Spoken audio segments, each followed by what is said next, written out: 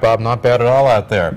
All right, it's great outside now, but the stormy start to the day brought some Memorial Day celebrations to a soggy halt. And Middletown was forced to cancel its parade, but Patriots didn't let that stop them from paying tribute to those who served and died for our freedoms.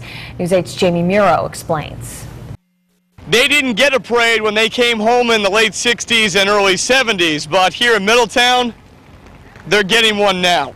Is there a statute of limitations on offering a praise of thanks? Perhaps this would be your answer. It was tough. It's tough. It's tough. But things are getting better. It's taken a long time for Vietnam veteran Larry Riley to utter those words and believe them.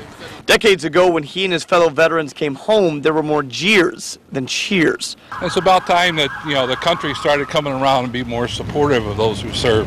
This parade was to honor all veterans, but with an added emphasis of gratitude towards the Vietnam War generation, a resilient bunch who just did what they were told.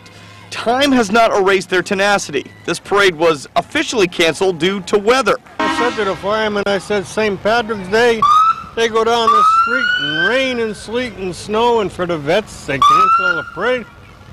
So we stuck it out and we waited. Unofficially, well, the show went on as planned. They found out the parade was canceled and they said, no, this is not right.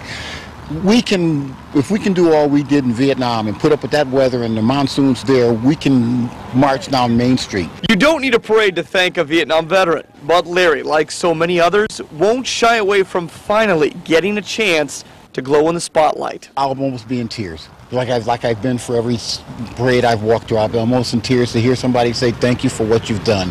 Gosh, finally. On the scene in Middletown, I'm Jamie Muro, News 8.